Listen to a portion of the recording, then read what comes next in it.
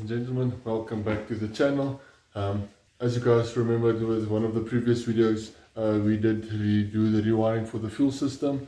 So we blew a fuse. I bought a new fuse as well. Here's the new fuse. And then as well, we had that problem with the overflow bottle or the overflow tank, whereby as soon as the car gets too hot, it pushes out all of the water through the radiator. So this is one of the items that I've bought. I haven't opened it yet, so we will open it today. And then as well as other things that I've bought some Radiator Flush for the radiator, so we'll also be flushing the radiator. And then as well, I bought some brand new antifreeze here in the corner, so we will make sure that we flush the engine completely, the radiator and the engine. And then as well as we will be installing the water overflow bottle, and then as well as antifreeze. But before I get started, guys, please do not forget to hit that subscribe button. Thank you, guys. Alright, so first things first, I'm going to open this water overflow bottle that I've bought. I haven't opened it yet, I don't even know what it looks like yet. Oh, this I bought from GangR, by the way. It wasn't expensive at all. It was including the transport, it was $700.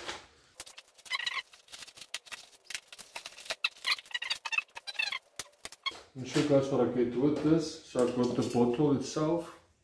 Here's a bottle that I've got, and then from there seems like we've got bolts and clamps. And then we've got this piece of pipe. I believe this is for the feed and the returns and things like that. And then with some cable ties, and here it seems like we've got a bracket of some kind. Okay, but we will be only using all of that. But I'm just going to take the things that we're going to use now, just put it a bit closer. So here's the fuse that we need for the ones that we blew for the fuel system. And then we're going to probably flush the engine once. I think let's flush it twice. Let's see how bad it is first. And then as well as we'll be using the antifreeze as well. And then I'm not going to use that pipe. I've got my own pipe that I want to use. I'm going to use this piece of blue pipe for my water overflow tank. It should fit. It looks, yeah, just maybe heat it up a bit, put some warm water, and then just plug it in, and then it should be perfect. Ladies and gentlemen, as you can see, it's quite raining. Even the dogs are complaining due to the rain. So yeah, I think the only few things I will be doing today is install the fuse, install the water overflow bottle, as well as flush the whole engine and the radiator, and also install antifreeze. Unfortunately as well, the rims, the wheels, all of those things also haven't been installed yet. I still have to do the polyurethane bushes, and then from there I also still have to get bearings and still have to get that shaft as well for the one side, because I damaged it quite bad when I tried to remove it. So yeah, unfortunately we are still busy with that, and I'm still busy making that video as well. But as soon as I've got all the parts, I will be reinstalling everything. But anyway, let's get started. As you remembered, we've done this whole fuel setup wiring, but now I couldn't run it due to the fuse being blocked. But now luckily for me, I bought a new fuse, so I could just install it in there, just like that. And then this one, I can go and put it back.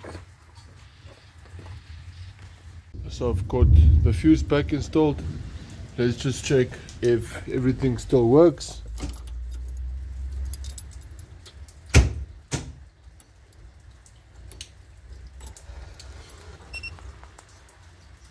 Okay, everything still seems fine. Battery level looks a bit low, 12.1 volts. I don't know if it will be enough to start the car, but we'll check it out now. Now it's time to install the water overflow bottle. They say the best place to install it is as close to the radiator as possible. So we'll see where we're going to find space and where we're going to install it. Okay, so the only place, okay, I could have installed it here, but once again, it's for me it's too far, because I mean, this is where the bottle is, then it has to run all the way to the radiator that side. I just personally think it's too far. So what I'm going to do, I'm going to lean it a bit with the angle, and then maybe install it there just like that. But skew, I mean, it should still be fine, still do its job. Maybe pick it up a bit, and then from there just install it there, and then let it run all the way back into the radiator cap.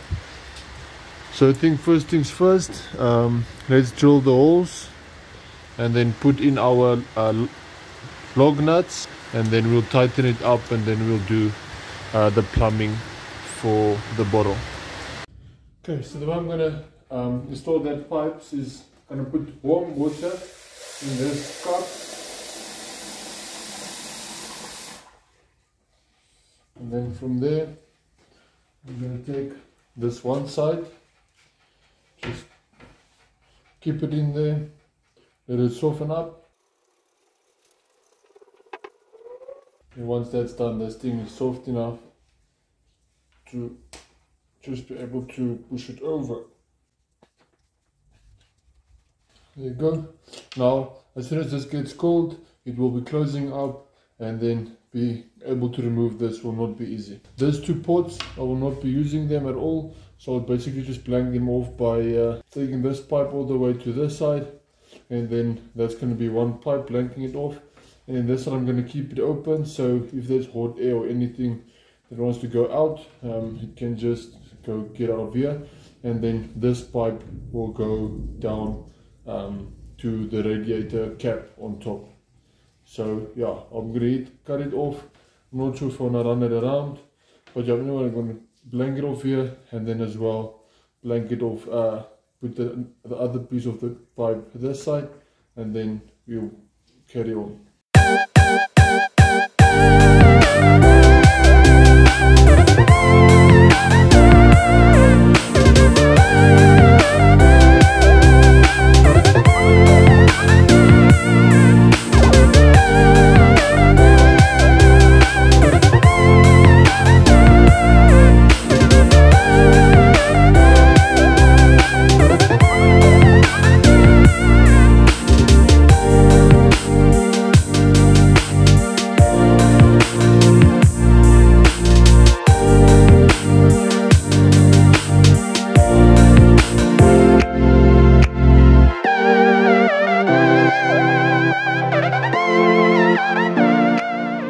I've got it here now.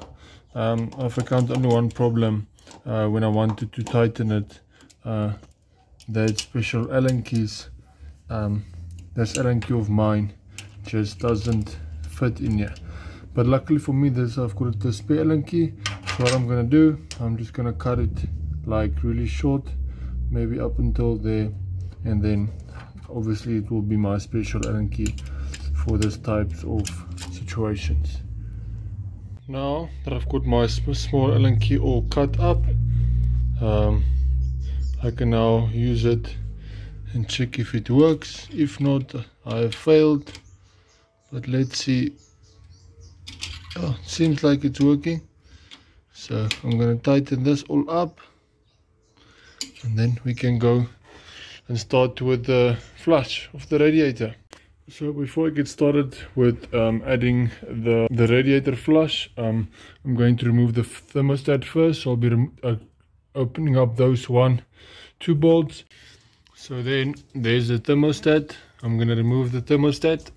Now I've got my thermostat removed. I think I must as well replace it. It really looks quite old. I really think I need to replace it, but anyway, now I'm gonna put this whole cap back. There we go, the whole cap, I'm putting it back, and then as soon as I'm I'm going to put this whole cap back. So now that I've got that cap back, I'm going to take my flush now, radiator flush. I'm just going to throw it in here. I'm going to throw in everything that I've got.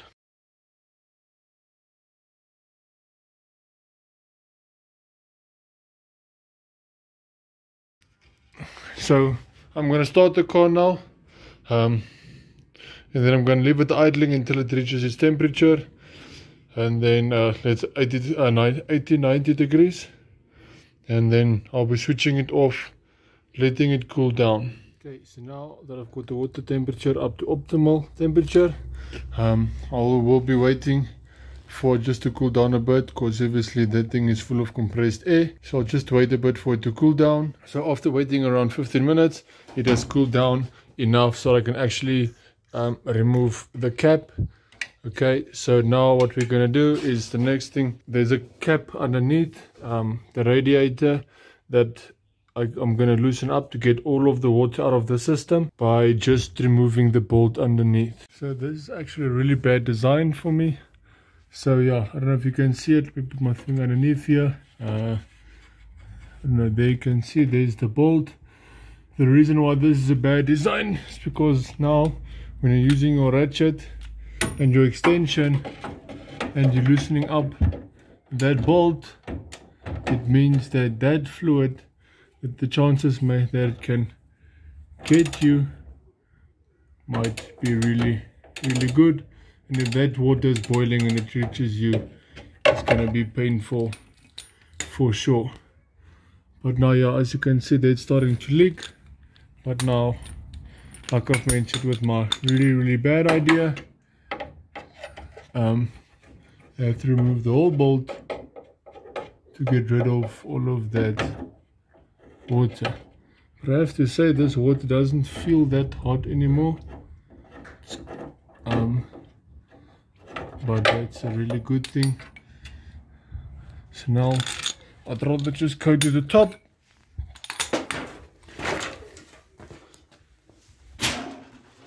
All the way here, just to be safe.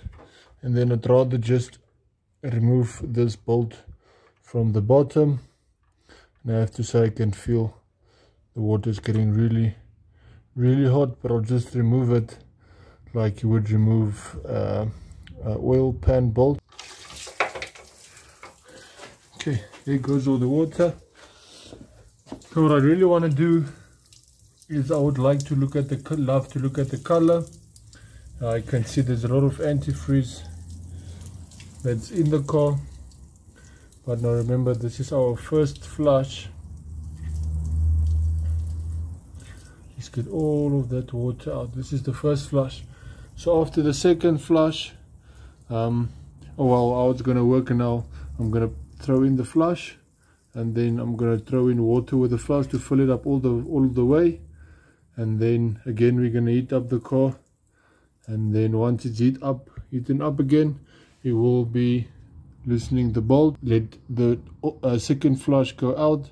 Then we're gonna do like a secondary type of flush, where we will be only putting in new water without anything else, and then heat it up, wait for it to heat up, wait for it to cool down, and then we will drain it again and then throw our antifreeze. So yeah, let's put this bolt back while still running. I don't know if you can see that steam. It's really hot, so I would not want to touch it. Here goes the second flush.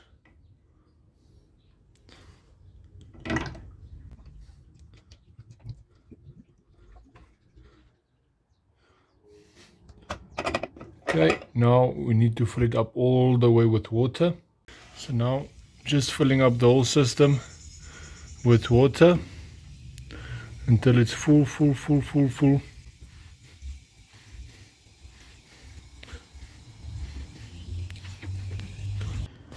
Now that I've got it all filled up, what I'm going to do now, I'm going to start the car. And then once I start the car, I'm just going to keep an eye on the level here on the water. The reason why we want to check that is because now we've drained all of the water out. So now there might be air inside of the engine, and that's the least thing that we want. So you have air inside the system. So we're going to start the car. So now that the car is once again on optimal temperature, remember I don't have the fans on. The reason I don't have the fan on is that the car can become as hot as possible as soon as possible. So now that it's on optimal temperature once again, I will be shutting it down. And now that it's all shut down, we're going to leave it again so it can just cool off a bit, so that we can open the radiator cap. As soon as we are able to open the radiator cap, we can once again then drown the radiator flush that is inside of the whole system. Okay, so once again, now that it's cooled down, I can take the cap. Well, I think so. Maybe not. Okay, so once again I can remove the cap, remove the water, fill it up with water, start the car, check the level, fill it up, and then once again we're gonna wait for it to reach the optimal temperature. Alright, so now once again optimal temperature. Switch off, wait to cool down. Once again, when it's all cooled down, time to remove the plug once again. Then bleed all the water out once again. I don't know if you've noticed, but the water that's coming out now is much cleaner than what it's been before. So that's why I say depends on how dirty your car is, but sometimes just flushing it 2 or 3 times is enough. But if your car is like super bad, then I would suggest maybe 4 or 5 times whenever the water is like clean. But yeah, so like I said, you can even see it, the water is much cleaner than what it has been before. And yes guys, it's still raining all the way, but I mean, we have to be glad, because I mean, here there's people that pray for rain, and I mean, I know for some of us it's keeping us down a bit, but I mean, come on guys, it's rain. We can just be thankful for every bit. But yeah, I can thank the Lord the whole day long, but unfortunately we have to continue. But I'll keep everything in prayer. But let's carry on. Okay, so now remember, before we fill it up with antifreeze, we have to put in the thermostat first back. We must put it back first before we can fill it up. Otherwise we're going to fill it up and then going to put it back. We're going to spill most of the antifreeze that's already inside the system.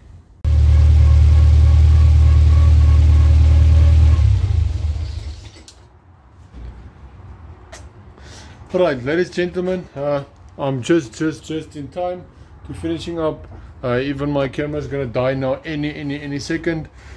So guys, thank you for watching. I really do appreciate it. If there's anything that you saw in the video, please comment.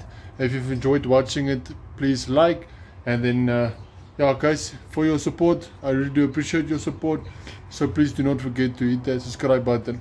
Thank you guys, I appreciate it. Have a lovely day further, and God bless. Cheers.